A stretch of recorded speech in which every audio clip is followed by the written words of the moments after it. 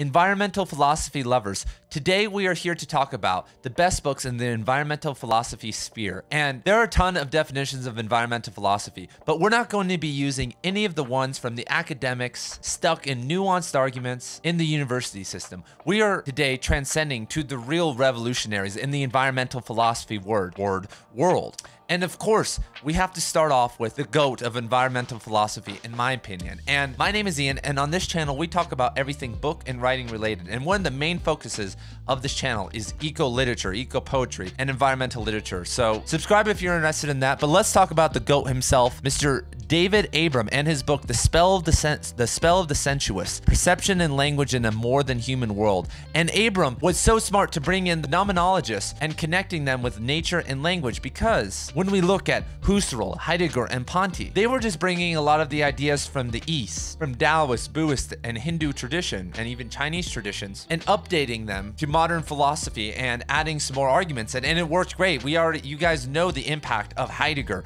and Ponty and what they did to the postmodernists like Derrida and Deleuze and Foucault. They absolutely loved him and how those three affected society today. So Abram in this book takes a very beautiful approach because, of course, he goes into the history of the destruction of nature in our mind and then gets into things very deep, such as, do rocks matter? Are rocks just inanimate beings? What are the languages of plants and animals, and what is their purpose, and what is our connection to them? And he really, from an experience point of view, with a ton of philosophical background, connects the most important parts of personal environmentalism. Because this channel and this review, we're not talking about climate change books, because none of that stuff matters when we have a population ignorant to even the bush outside their house. People who have had no connection with nature, who don't even view the earth as having its own consciousness or being. We can't go very far until we can show people that feeling, because it's a feeling. You can't explain that to someone. People know when they spend enough time in nature, in silence, by themselves, that there's something funky going on out there that has a certain presence, a certain being, and it affects us. And David Abram in The Spell of the Sensuous and Becoming Animal really captures that. Becoming Animal is the more practical version of this. So if you're looking for a way to connect with nature and the philosophy for a very personal relationship with nature, he updates it in Becoming Animal. And I have a 5-hour book review of Becoming Animal on this channel, book breakdown I should call it, and I'm preparing another one for The Spell of the Sensuous right now for my free spiritual ecology course, which is on this channel if you guys are interested in learning more about spiritual ecology. So next I want to throw at you guys some wildcard picks just for fun, because this isn't some serious channel. Soulcraft, Crossing into the Mysteries of the Nature and Psyche by Bill Plotkin, and Dune by Frank Herbert. And let's talk about Dune by Frank Herbert too first, because Dune, if you look at it, is actually one of the most monumental pieces of literature on environmentalism. The Dune series has so much to do with the ecology of Dune, the planet Arrakis having its own consciousness, having its own mind. All the characters, look, I got a Dune poster behind me. All the characters have a connection with nature and grow from it. And it's such an important book because it really awakened that type of consciousness in the public, and that is so important. And that's a way to circumvent environmentalism also. You write, you make songs, and you show people through literature and through poetry why the environment matters. But let's now talk about Soulcraft by Bill Plotkin. This is one of the best books that you can use to get yourself deeper into spiritual ecology and the environment.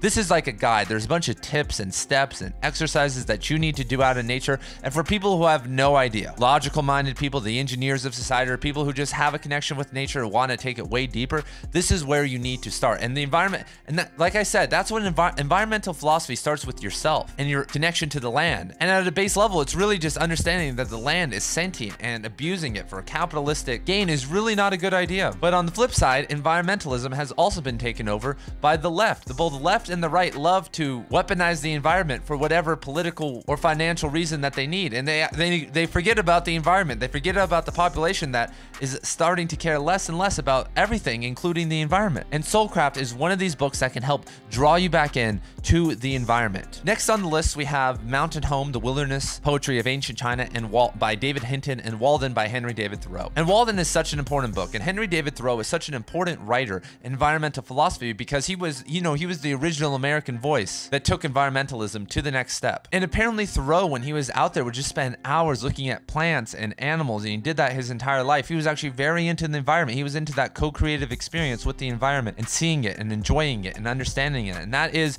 the key essence to life, everybody. Understanding and enjoying those things is what it is about. And the people who understood that most in history, poetry, though, are the ancient poets in China, the wilderness and river poetry of China, from really about 500 AD to 1500 AD, when we were stuck in Christianity in the Dark Ages and writing about nothing, and we just finally got out of that, honestly, like 150 years ago. They were writing beautiful nature poetry. Li Po, Cold Mountain, and so many others write poetry that even the best poets in the world today couldn't even match, because they don't spend any time in the environment caring about it. So I would recommend this series so much. It will literally show you how good of writers the Chinese poets were. They were Taoists and Buddhists, and they were just out there experiencing the environment. A lot of the time they were statesmen or like involved in the government until they were maybe 40, and then they would wave goodbye, or 50, and wave goodbye to their family and live decades out in the woods in a hut just writing poetry and observing nature. And this created such a beautiful tradition, because this was really picked up, you know, by Ezra Pound and the modernists, and by Robert Bly and James Wright and a bunch of other thinkers, and even up to today with the eco poets. They really have all the credit is to the wilderness Chinese poets, because they were the first one to really take it to the next level. They were the next stepping stone, literally, until Ezra Pound. And Pound didn't even do that good of a job. He just helped create a whole new cycle of wilderness and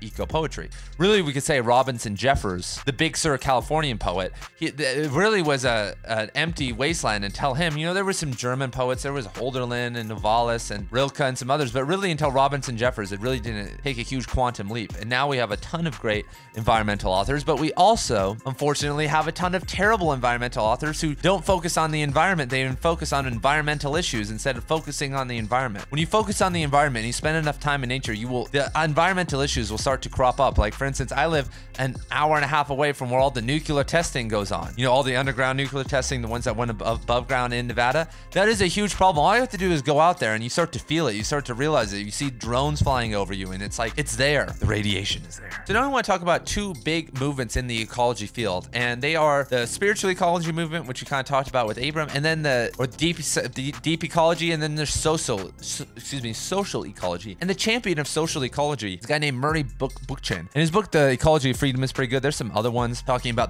there's another one called The Philosophy of Social Ecology, which are really good.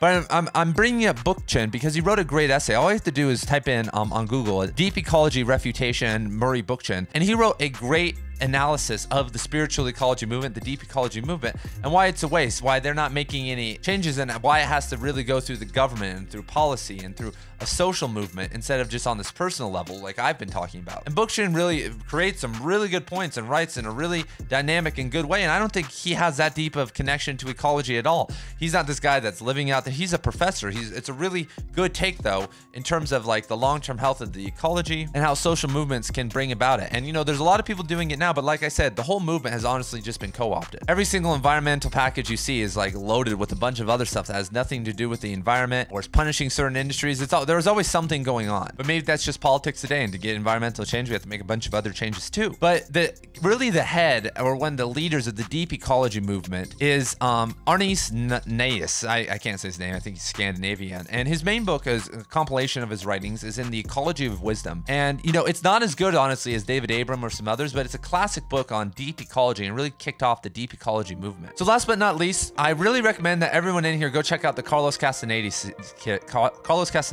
the Don Juan series. And Carlos Castaneda made this all up, most likely, but the way he interacts with the environment and becomes one with the environment in these narrative fiction or non-fiction tales, or whatever, anthropological tales, whatever you want to believe, are wonderful. And it's an absolute mind-bending experience reading through the Carlos Castaneda series, especially if you've never read them before. It changes your outlook. It changes your life. It helps you become the warrior. And that's what it's all about, becoming a warrior for the environment, for life, by being in nature, by walking the walk. And that's what it's about. That's why I hate the whole environmental movement now, is that they're trying to make big changes, but a lot of these people don't walk the walk with the environment. They're not in tune with it. They still believe in like things like hierarchy and all these other things that don't have any occult or magical connection to the environment. And I guess you don't need that. But once again, if you spend enough time out there, it's going to happen. And you never hear about that anymore. And that's why I know what things are problematic with the movement. That's not the main thing, and that is the only thing. The phenomenological moments with nature that we are missing out on by either being stuck in suburbs or just absolutely destroying the environment. So if you guys want, I'm going to lead you guys over here to my big book review on Becoming Animal by David Abram.